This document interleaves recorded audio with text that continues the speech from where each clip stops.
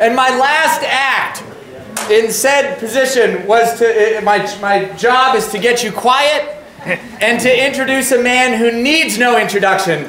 So ladies and gentlemen, Brett Cow.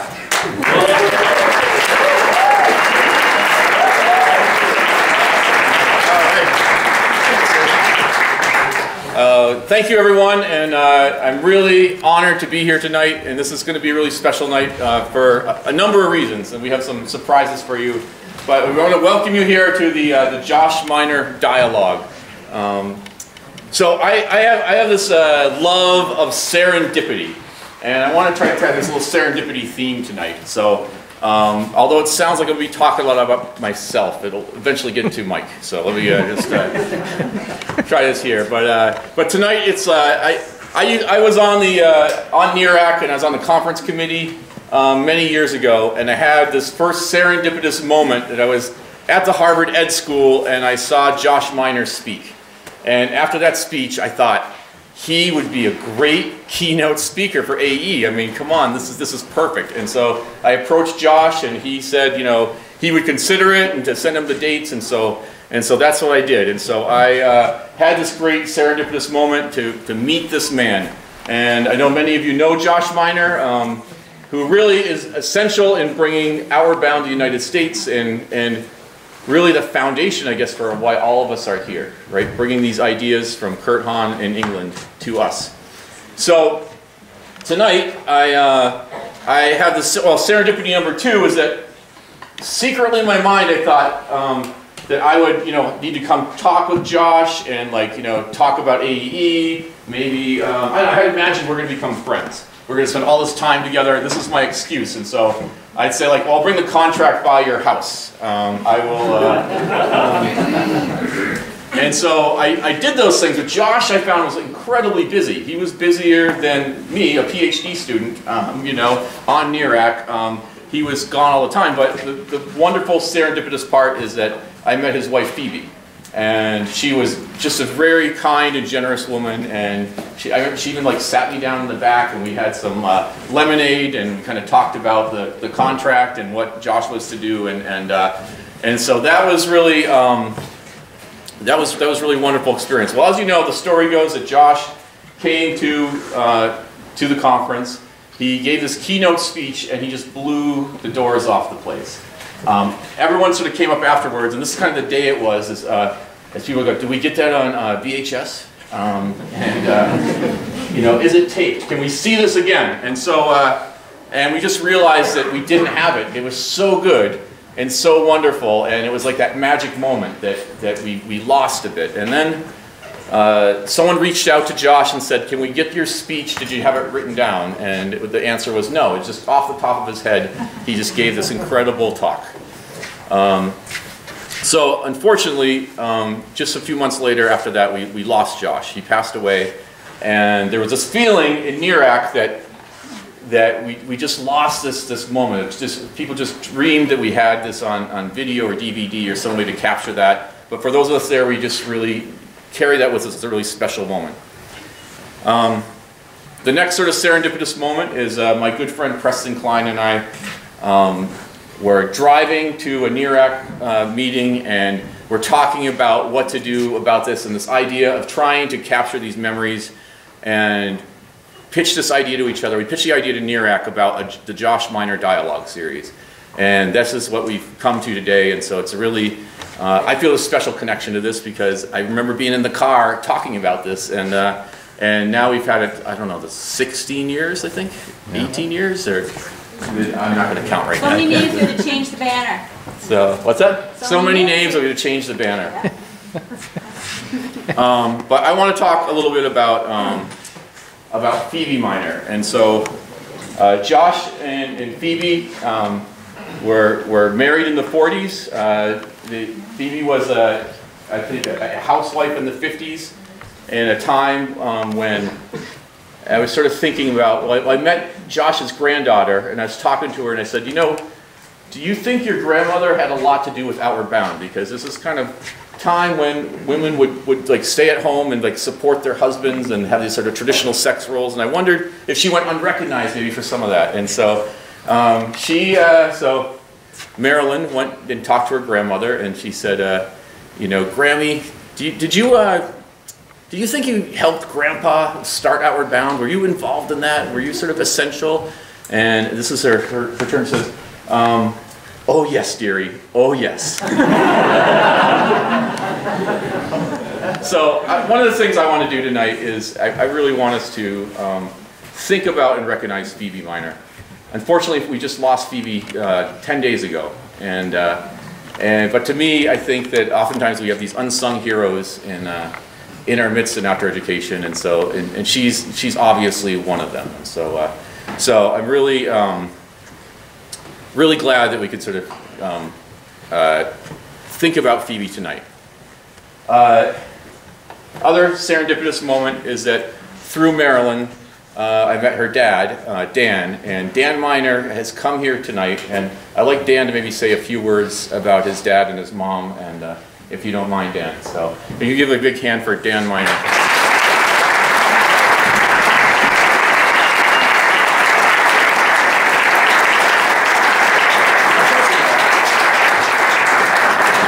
First of all, I do mind.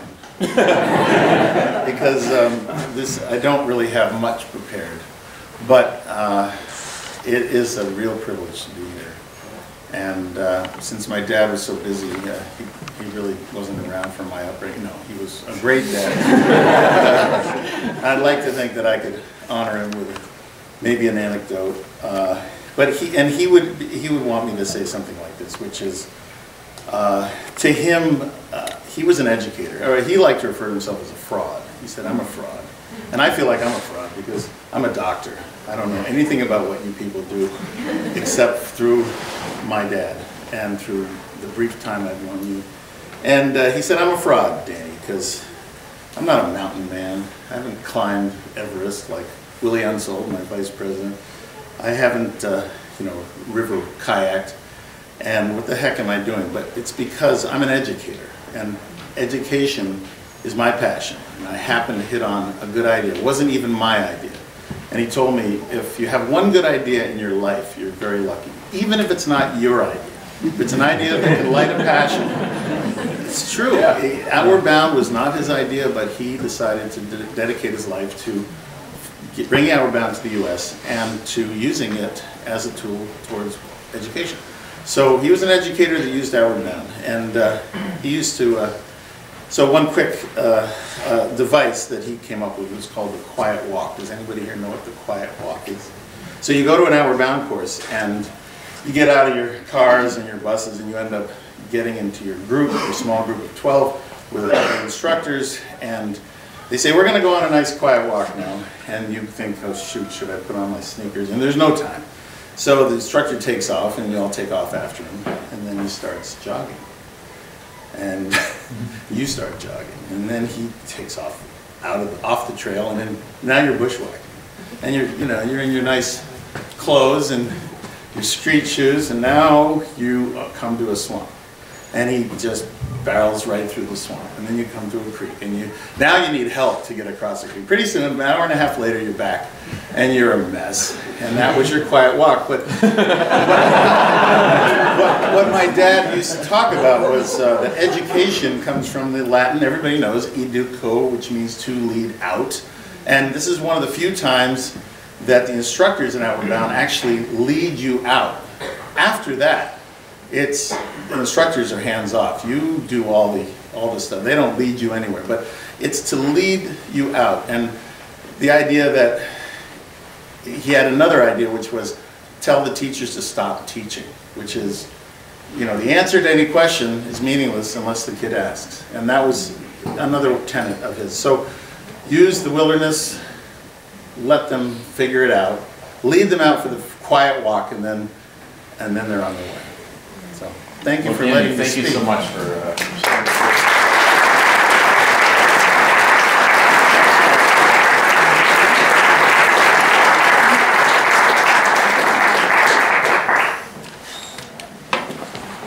I really thank Dan for those words, and we're going to have another surprise guest speaker in a moment. But I want to start our next serendipity story. I guess it happens in 1985. As some of you know, I just invented wilderness therapy. I was a psychology major at the University of New Hampshire, and people were sending me, someone said, you gotta go talk to this guy, Mike Gass, and I ended up in Mike Gass's office, and I said, oh, I have my idea. I actually called it active therapy. And it's kind of telling him about it, and he sort of smiled and kind of like, yeah, it's discovered, and you know, and I was really thrilled, like, wow, this is really great. And so to me, not knowing at that moment, sitting down with this guy, that this is, not going to do it too soon, but but you know, this is like a life-changing moment for me. Very, very important person in my life that changed my life. I'm meeting at that moment, and so it's just that great serendipitous. I don't know how I ended up at the University of New Hampshire, other than it was a state school, and that's the only one I could afford. And you know, it wasn't like a big plan, I guess, but I ended up just in the right place. And so, I guess that day I say, like, I entered this really great club of people and who have their life changed by Mike Gass. Most of us know Mike as an accomplished researcher, author, speaker, teacher.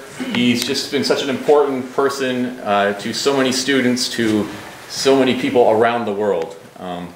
And so we have one of Mike's friends and admirers here, Fred Bramante, and I wonder, Fred, if you wouldn't mind coming up and speaking a little bit. And Fred is was on the New Hampshire Board of Education, and he's a politician, owner of a great music store, and he is a great advocate for experiential education. And so he and Mike had worked together, and I was hoping maybe great. Thank you. Thanks for asking me.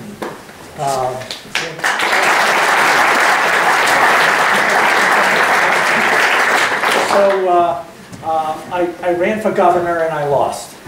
And, but one of the people that worked on my campaign went to work for, in the next election cycle, went to work for Craig Benson, who was running for governor of New Hampshire. And she told him that, you know, you really need to talk to Fred about education. So, Craig and I talked. He asked me to work on his campaign, and he ended up becoming governor of New Hampshire and asked me to chair the New Hampshire State Board of Education. And then he asked me to redesign public education, a charge that most people would have run screaming away from. But it was exactly the charge that I was looking for, because I was a terrible student, like the worst. In my high school, I finished 206 out of 212 kids. I beat 6 kids. So, fortunately for me, I majored in science, and even though in college I only had a 2.3 GPA, because as I said, I hated school, but I majored in an area where there are not a lot of teachers, and so even I got a job teaching science. And so I did that for 6 years. But making a teacher's salary, I had started a little family, and I was poor, and I needed some extra money. So I had played in a rock band when I was in college, and through my rock band, I ended up starting this little company with my life savings of $600, and a company called, I'm going to tell you the name of the company, and I'll bet some of you in the room have heard of it. I started a company called Daddy's Junkie Music Stores. Has anybody heard of Daddy's? Could you raise it? Look at the hands. I love it. I love it. So I started Daddy's with $600, and we turned it from the smallest of over 11,000 music stores in the United States to the 15th largest in the country, and it was an absolutely amazing ride. And all along the way, that as the company was growing, people were asking me to do interviews and do articles on the company, and I started thinking, I guess they don't know that I'm not very bright. I'm not going to tell them. So then after a while I started thinking, maybe I'm not as dumb as I thought. And I started getting angry about it. And so I have spent the better part of my adult life trying to figure a way to do education that even someone like me could be a success. So when the governor gave me this charge, I took it on, and excited about taking it on. And I remember telling the state board, the rest of the state board members, governor told me that he wants a new system. I said, I don't know what that system looks like, but I'm a 60s kind of guy who was taught to question authority, and I'm going to ask a whole bunch of questions, and we'll find out where this thing goes. And ultimately, what we came to was that, the governor told me, he said, I want you to challenge everything. So I remember sitting down with members of the board and the members of the commissioner's cabinet, and he had this. The person chairing this committee said, let's get through the easy stuff, the school calendar. We're not going to change anything there. And I said, wait a minute. Why does it have to be 180 days? Who cares about whether it's 180 days? So we took 180 days out of the regulations, first state in the United States to do it. But then we started talking about high school graduation requirements. And why is it that you get credit for time? The amount of time you sit in a class, whether or not you actually learn. If you get an A, B, a C, or D, you still pass. They move you on to the next level. And we just figured it out on that, like it was like an epiphany moment, that it should be based on learning. And who cares where the learning takes place? And we started talking about all kinds of ways that kids can learn other than sitting in a traditional classroom. And when it became clear to all of us that we were going to move down this experiential learning path, that it was, I mean, I was so excited, I couldn't believe it. It was like, I went home, told my wife about it, and she said, I can't believe nobody thought of this. But obviously, people have thought of this.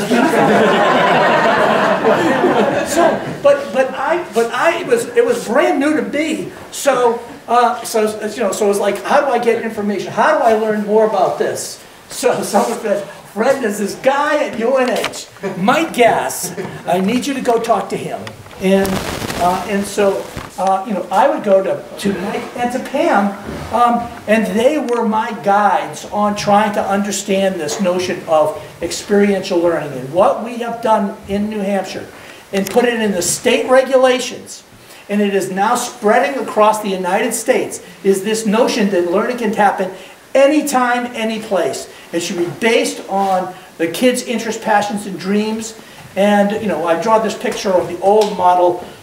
This is classrooms, online learning, and experiential learning. This little tiny piece.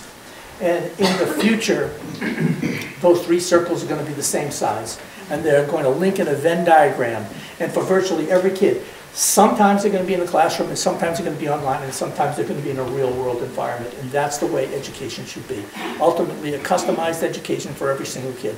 So what you guys have known for a long, long time, and where I got my training wheels from Mike and from Pam, that we are taking this model, and it is going to be the future of education in the United States. So as Dan told me that Mike was getting this award tonight, I had to be here. It was important to me to come and say, thank you very much, Mike, because you were important to me in helping me to get, as I said, my training wheels, so that we could move this thing forward. So, Mike, thank you so much.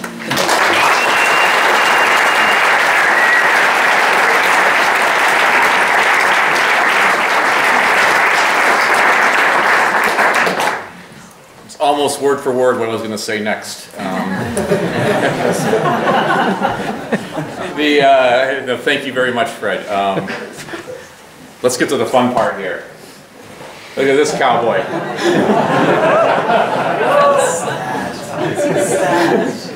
I think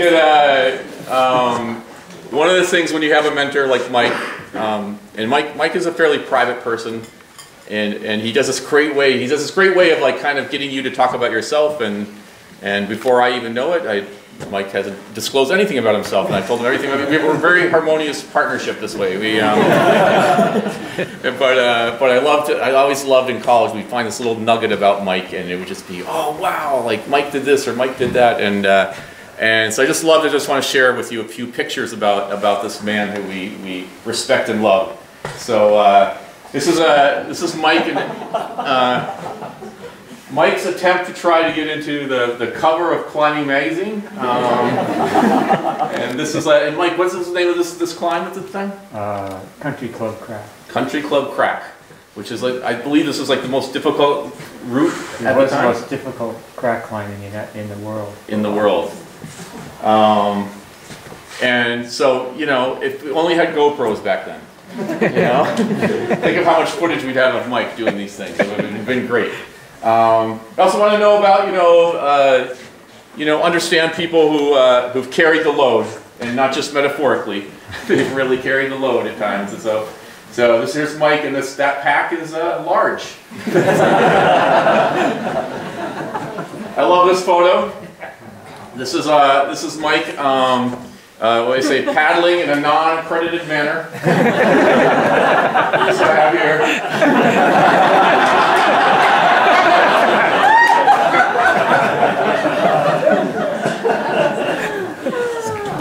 And Mike, as some of you know, has a great friend, Craig Dawkin, and they really are our pair. And this is Craig and Mike, and I like the Boston to Baltimore bike ride that we see here. And through Craig, Mike, I don't know if many people know that Mike was a football star in high school and in college, and he played tight end, which all seem to lead up to the sport that I think he really loves in his days of playing rugby. And so here's Mike Gass.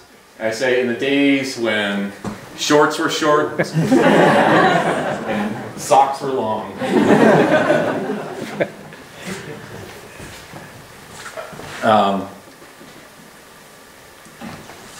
It's there. Here's Mike, and what he's doing right here is he's telling you about what experiential education is. Cross your arms. Here it is. Or again.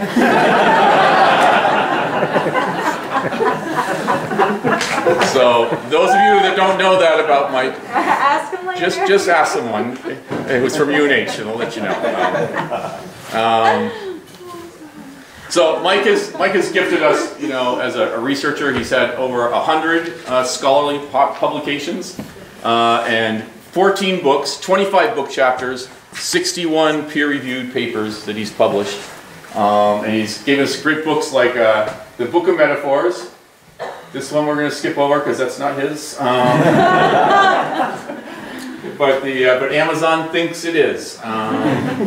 Adventure Therapy, Effective Leadership and Adventure Programming, which this is the most popular text in outdoor leadership in the country. Mike was instrumental in establishing the Brown Center, and this is a letter about that, establishing the Brown Center from President Gordon Holland of UNH. But I think that most of all, Mike is really, truly a family man. He loves his family, and I think this is kind of this little anecdote I think really describes Mike to me, is that I know when my wife Beth and I were when she was pregnant and we're thinking about having a family, what we did is we got like the Barry Brazelton book and we started like looking through and trying to learn something, and probably a lot of us do that. Some of you might build a crib or do something, and so what Mike did is he got a doctorate in family therapy.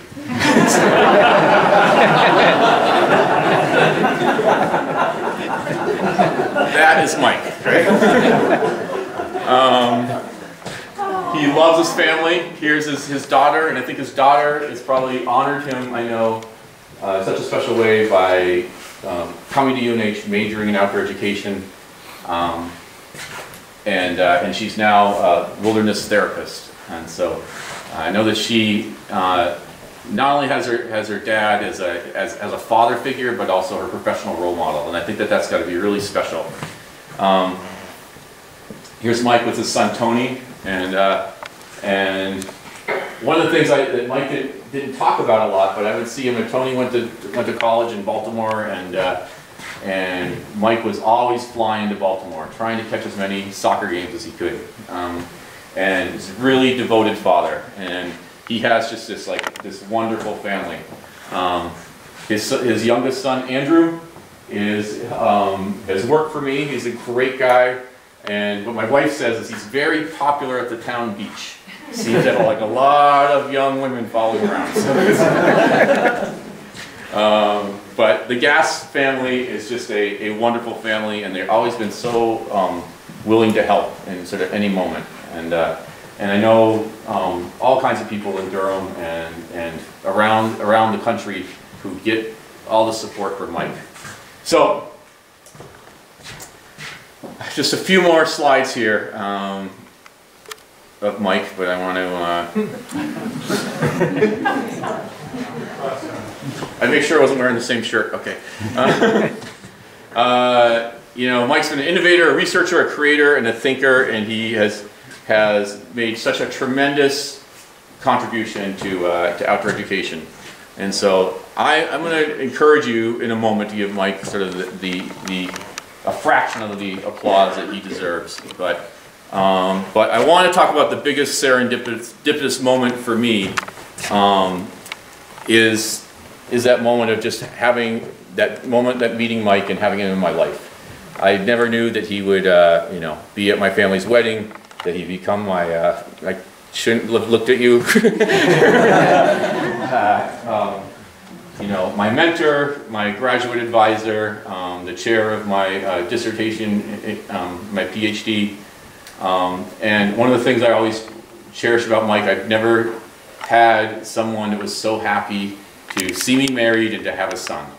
And when I brought my son to him, Mike just loves kids, and that just made me feel so connected to him and all the love that he has. So I want you to please welcome our Josh Miner dialogue speaker this year, Mike Cass.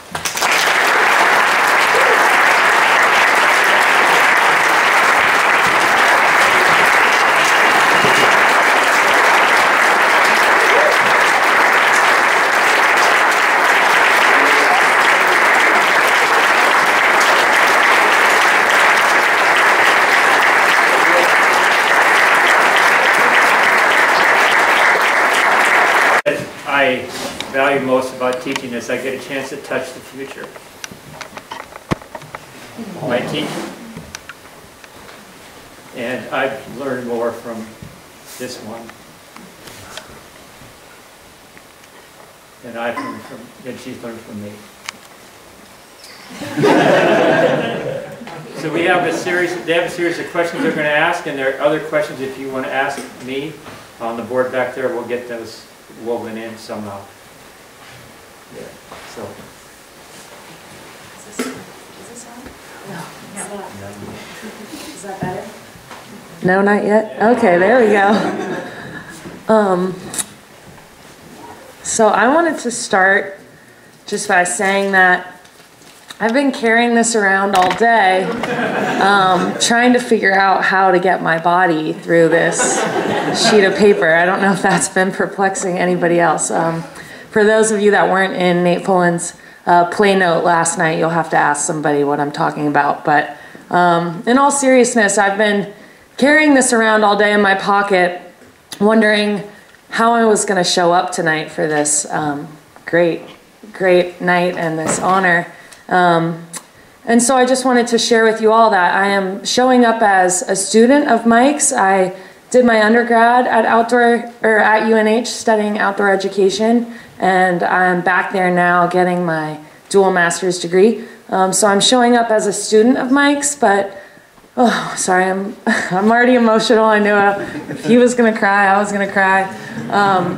I'm also showing up as somebody that looks at Mike as a mentor, as I'm sure many of you do. And just to share a quick little story about me is when I was deciding to come back to grad school, I met with Mike in New Hampshire a couple years ago, and I also had this big idea that I wanted to tell him about.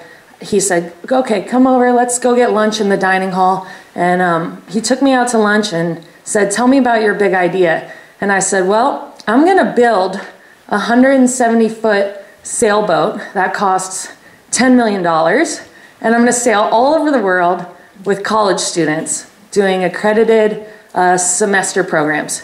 And he looked at me and said, that's a great idea. How can I help? Which I just wanted to kind of poll the audience here and get a show of hands. Has anyone come to Mike with an idea and had him respond, how can I help? A lot of folks here from UNH in the front, and I just think that's such a testament to who Mike is. He gives so much of himself to other people and supporting. I know for me, he always just supports my ideas and my dreams. When most people look at me and say, "Oh, that's crazy, you're never going to raise $10 million," Mike says, "Let's make it happen." So that's the person I'm showing up as tonight, a student, but also someone who really appreciates Mike as a mentor. And I'll hand this over to Pam. Thank you, Casey. Who am I showing up as? As a person with profound gratitude. Similar to Brent, though 5 years prior, in 1980, I had just come back from a Knowles semester course, and the only reason I was at UNH was to row crew. Does that sound familiar? And for the third semester in a row, I didn't get a single class I had signed up for, and I was kind of done. It's time to pack up and go back to Jersey and figure it out from there. There was a flyer that talked about rock climbing. And as I headed down, ready to pack my bags and get out, because of course the class was full, and I was just turning around, and Mike goes, "But wait a minute. You're more than a person that can't get into rock climbing. Tell me more." 35 years later, I'm still telling, and he's still listening.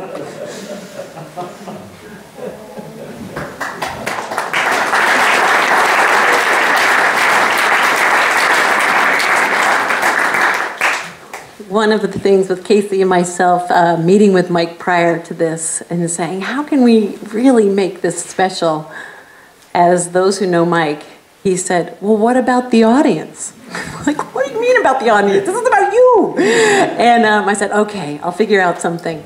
So what I somewhat figured out was those index cards.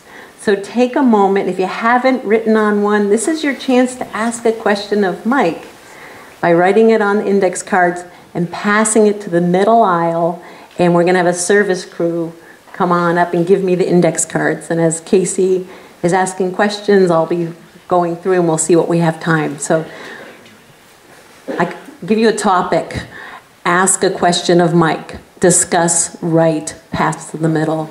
Take a minute or two, so go for that.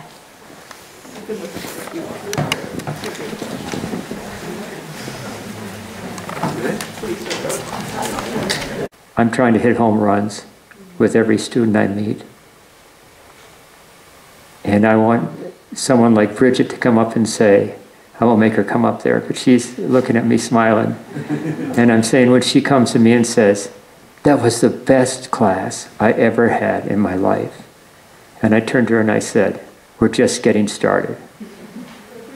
Yeah. And then to Brad, to honor him, we had a thing where I walked up and I said, have everyone signed a name on the inside of a t-shirt. And we did that, and I said, there's someone I want to honor this day. And I brought up Brad, and I talked about how he's contribute more. He's kind of the silent person of our equipment room, and how he just goes about his art form on his own. And what it is that everyone in class had signed their names on the front and the back, and I had him put on an outdoor education t-shirt, and I said, notice that on the ones on the back, those are all your classmates that are patting you on the back. And the ones on the front, those are the ones that are closest to your heart. Have you worn that shirt? Great.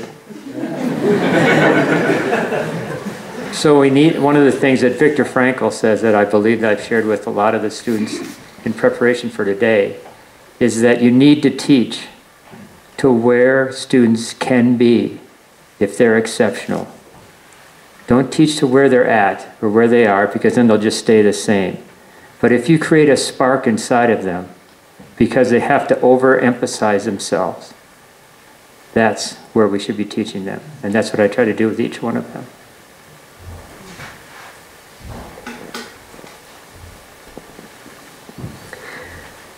So what's your advice to the emerging professionals as they strive to make a positive impact in the field?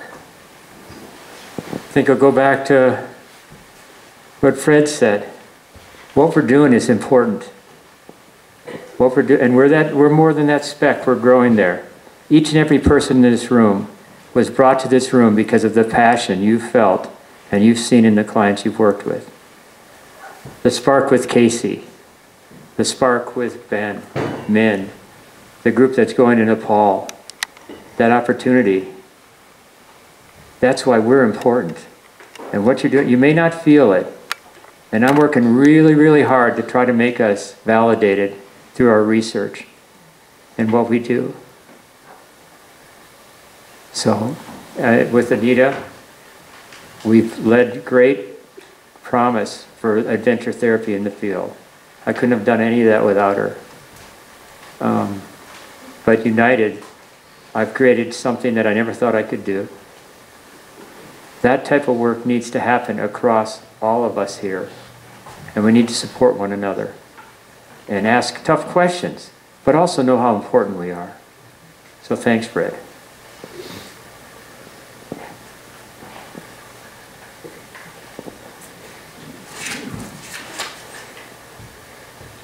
A little twist here. Okay. From what failure in your career did you learn the most, and why? There's so many.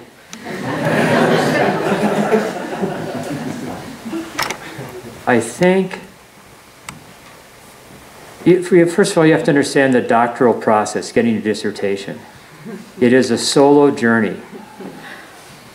You basically are taught to take all these classes, big statistical things. You don't have Dr. Tucker to help you at anywhere but UNH. And then when you get to the point that's there, you have to go sequester yourself away inside a building and write this huge behemoth paper that's this big, and then never publish that thing again unless you do it in journal articles. It's ridiculous. What you should be trained to do is how much you connect. How much can you relate to others? How much can you work with a team like Fred when he comes to you? How much can you work with a team like Anita when she comes to you? How, when you have this wonderful idea from this incredibly brilliant young person, how can you make sure it happens? Your ability to relate and have a strong relationship with your colleagues should be the final test of your doctorate. And probably the place that I've failed the most is with doctoral students, because we have a doctoral program there and they all want to have families and they all want to move other places where they have jobs. And I have the hardest time getting them to graduate because they all go on with their lives. Except when someone like Brent Bell comes and says, you're expecting to get married, have a kid, and finish your dissertation all in 6 months. I don't know how he did it.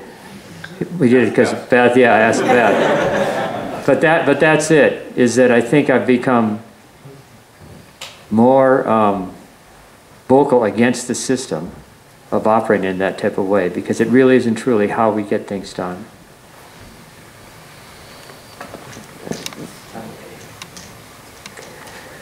There's lots more questions here, and unfortunately not a whole lot more time. So I want to ask, is there a question you'd like me to ask, or something you'd just like to answer?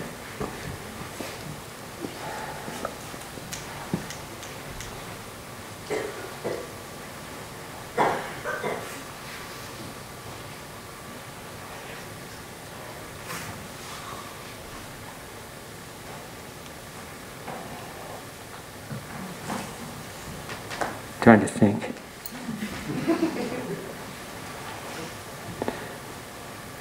I think the big thing to understand is how important risking is. To risk is to keep your identity building and growing. And when you're faced with a challenge and you're not able to overcome that challenge, and that challenge is facing you right in the very eyes of what you're doing, you have the courage to change. And that's so hard. And that's why the arms folded happens. It's moving that way. The other thing is to be present and be in the moment. Don't put so much stock in the future. Don't rely on the past. make sure that you live in the present of this time when we're here. Because that's what the outdoors taught me. But climbing is so involving with the rock that it's such a feeling of grace and beauty as well as harmony to rock climb for me. And it's brought me my greatest joy in life as well as tragedy in that part. But that's the game you play with heavy risk-taking.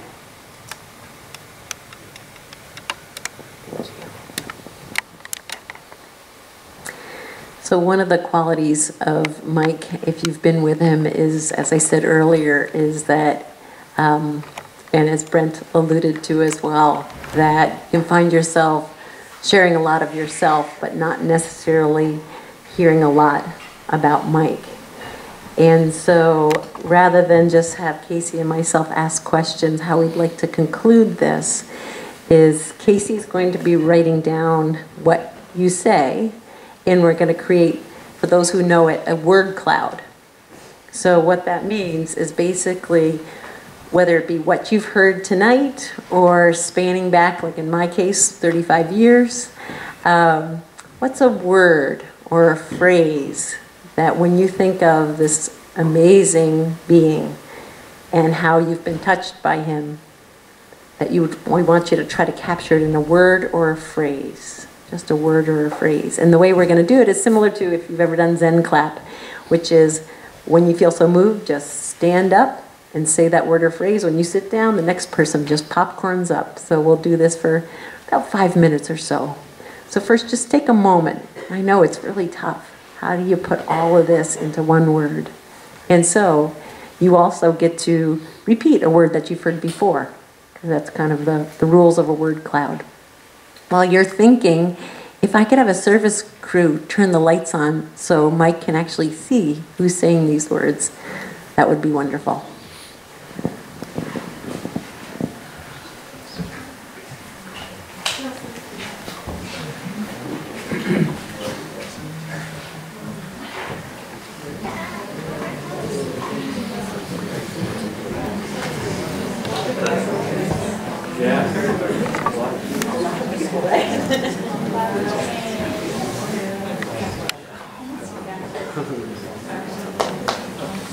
Right, so once again, some folks are going, what was that again?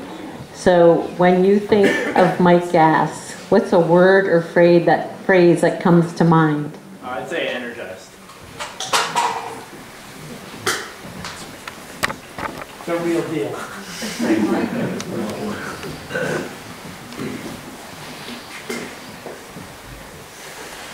Mentor. Compassionate. Eloquent. Eloquent. Grace. Grace. Authentic.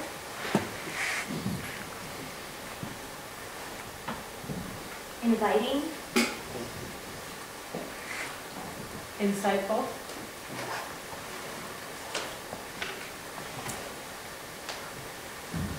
Inspiration. Playful. Understanding. Funny as hell. Welcome. Possibility. Selfless. Deeply thoughtful. Invested. Genuine. I get to say it again. I don't know what the best was. Sincere.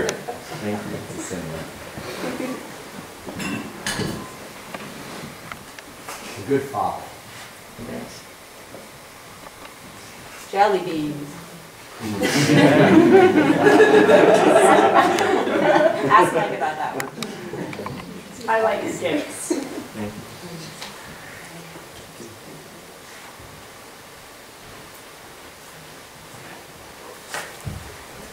Mentor.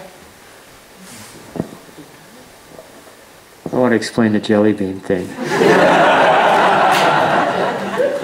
Christina said, you know, you're not getting enough students to come up and see you. I said, well, it's 3 floors up in an obscure, locked away place in New Hampshire Hall. And she says, you have to do something to get students to come up there.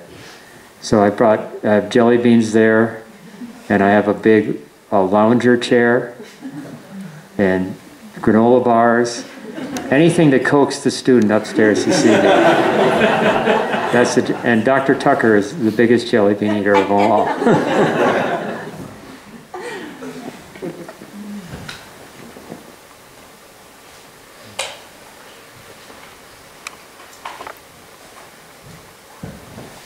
Generous. Pioneer.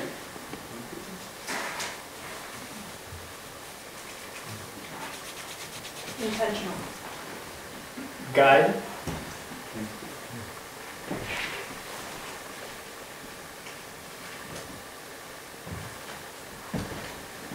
Fireside. Yeah.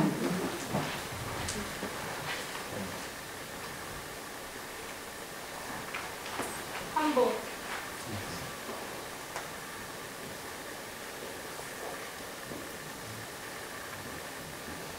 Motivating.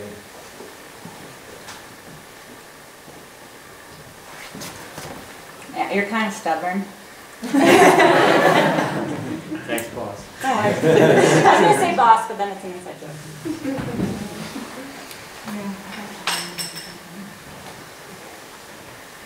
Welcoming. Thank you. Helpful.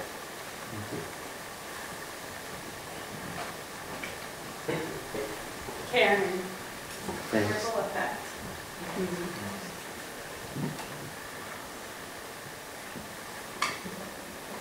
I'd like to end with a story. Surprise.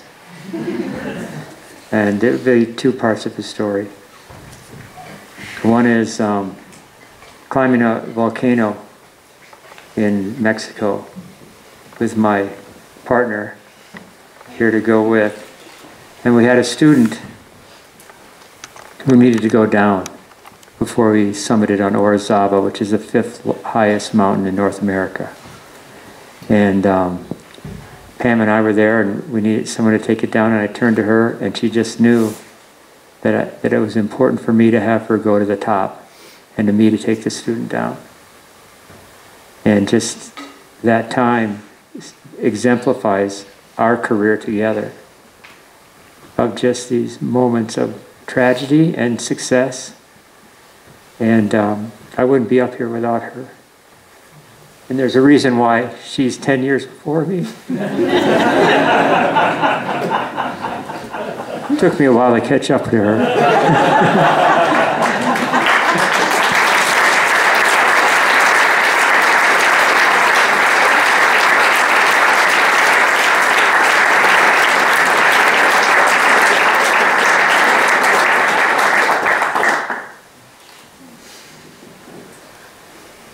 The sparks of the future are here on my right.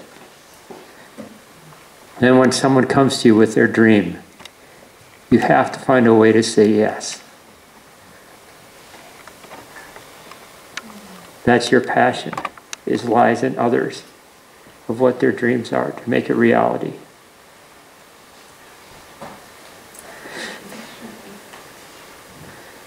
That's what a teacher does. Be there as a teacher, like Christian does. I'm sure with his students at Plymouth, I hear them say that all the time. And make sure that you have opportunities to dream big, because we are important. You are valuable. And we will have our day in the school system, in the therapy office. The world needs us more than ever before. Thank you for this gift.